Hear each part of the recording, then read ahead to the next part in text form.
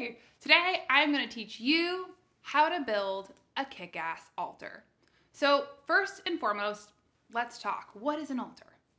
An altar is a sacred space in your home that helps to connect you not only to your most genuine, deepest self, it helps to nurture your spirit and to connect you to your guides, to your angels, to your unseen support systems, and a reminder that you're not alone, that you can turn things over, and a place of magic and rest and support. I love altars. They are powerful portals of connection and spirit that we can put anywhere. An altar doesn't need to be a big deal, but energy gathers and collects. And so when we create a space, it can even just be a tiny corner of our home and say, this is my sacred space here. That energy entrains. That's like when you walk into any holy place, a temple, a church, a synagogue, a mosque, any sacred site. We can feel the vibration. You can feel that peace. You can feel that energy because it entrains, it gathers. And when we show up to our altars, we create that beautiful, sacred, powerful place in our homes. And not only is it a reminder to connect, not only is it a reminder to turn things over, that we have support, but it's also a place of rest and gathering. And our minds work in images. That's how we think. And so when we can also have a place, a visual cue, it can train our conscious mind to pay attention, our subconscious mind for support, and remind us to ask for guidance and for assistance. So I'm going to help you build your kick-ass altar in a few steps or less. So first step, find your sacred space. It doesn't have to be a big deal. It can be a tissue paper. Just having that be your marked place of intention. This is my altar. Second, gather things that speak to your heart space. So some of the things that I love. First, I am a big fan of candles.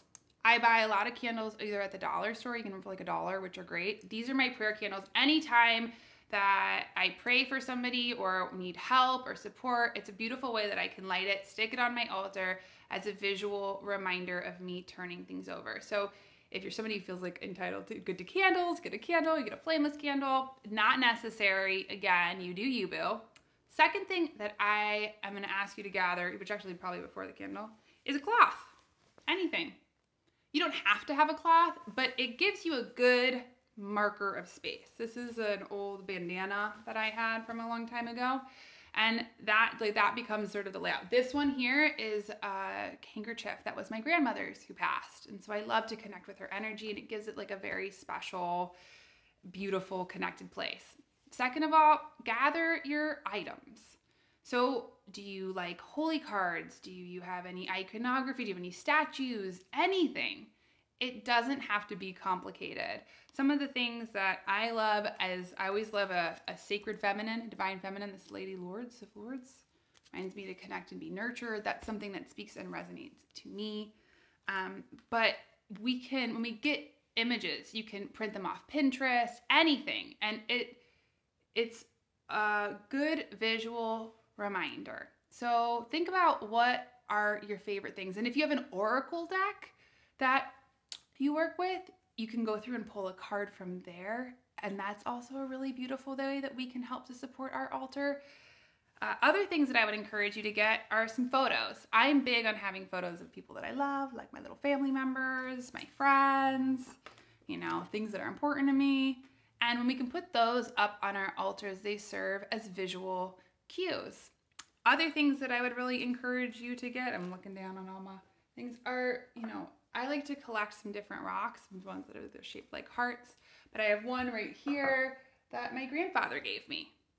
This is something that's important to me and helps to connect me. That's the most important part. It's not about the stuff. Like every single thing on my altar is important or has meaning to me in one way or another. But you can gather your crystals, you can gather anything that feels good. I've got shells, I've got rocks, I've got river teeth. that my best friend gave me. And we can put them on that beautiful cloth. Last, it doesn't always have to be serious. This is one of my friends that lives on my altar, Chupa. He reminds me of my inner child, to play, of fun and support for my spirit. So we can also, like anything, Chupa lives on my altar most of the time.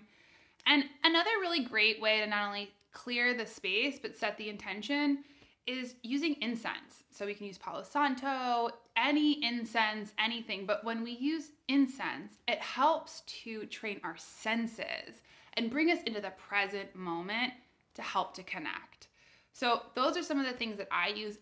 Because altars in my world are living, it's important to pay attention to them, to go through them, think about what's on my altar. What serves its purpose? Where do I need extra help or support? What items hold value? What needs to go? What needs to come? Because sometimes altars can become static. And so a great way that I like to really connect with that is I love a live element. Like you can see a little flower there. And when we have a plant or a flower, not only is it an offering and an offering of gratitude to our guides and our angels, but for me, it helps to remind and anchor me that this is a living thing. And the more that I nurture and attend to it and pay attention to it and love it, the more and more and more that energy entrains. So I hope that you enjoyed my video on how to build a kick-ass altar. The most important thing is what speaks to you. What are the things that you love? What are things and items that speak to your heart space? That is the most important thing. It doesn't matter.